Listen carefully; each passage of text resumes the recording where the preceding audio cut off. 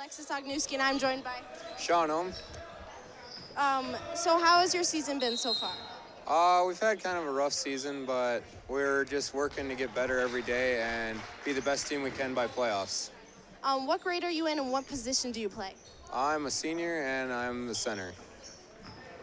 What is one strength that you feel that you've accomplished this year?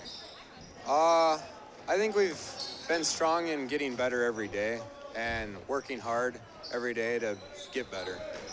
Okay, and last question. Do you have any advice for kids who might be starting next year? They just need to make sure they work hard in the off season and get better every day. Okay, thank you so much and good luck. Thank you.